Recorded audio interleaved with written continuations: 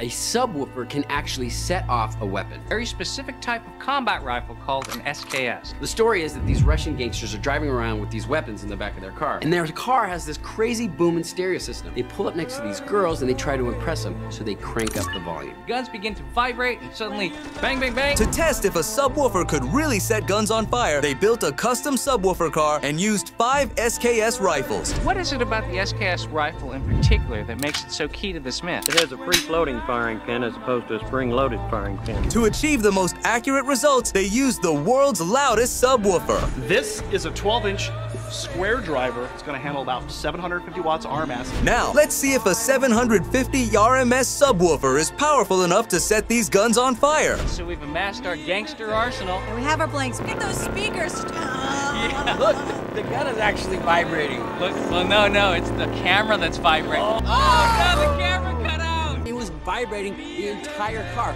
so much that it actually bust the gas line. It's now leaking fuel.